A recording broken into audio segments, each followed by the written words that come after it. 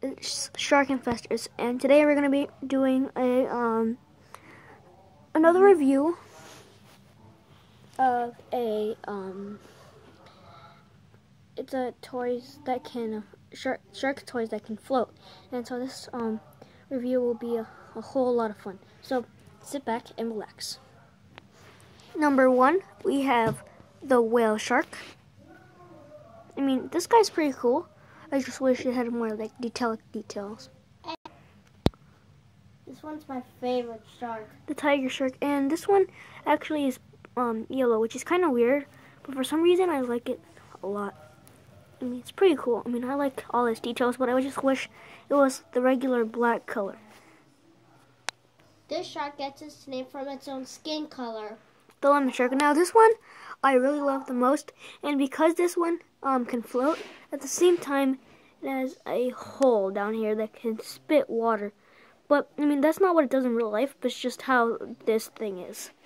I mean, it's pretty cool. I mean, I like the size of it and how it looks, and I pretty much like it. So that's it. Next we have the black-tip reef shark, and honestly, guys, if you look at it, doesn't it look like a cat? Doesn't it look like a cat? Now, honestly, it's known for its black tips on each fin. I mean, I like this one, especially because it can float too. It's really awesome and cool, and you know, I really like this one too. But I have more to show you. This is one of the most deadliest sharks. This is the great hammerhead shark. Now, this is actually the biggest species of hammerhead, including the other species, Carolina, scalped, smooth, and bonnethead. That's pretty much all I know.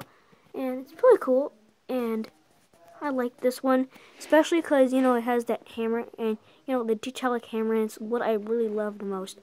And also, all the details, and, you know, it's pretty cool. I like it. This one is really not a shark. Honestly, it might look like a saw shark to you, but it's actually a sawfish. Now, sawfish do not have barbels. And if you notice, sharks have most barbels. See, there should have been whisker-like barbels hanging out of the sides, but this is sawfish, so it's also a relative of most sharks that we have, and so it's pretty cool. I mean, I like it, like the shape and how it looks, and I mean, it's like its detailed thing. So that's it for today, guys. I mean, this is a really short video that we have to show for today, but And yeah, check that's out our other videos.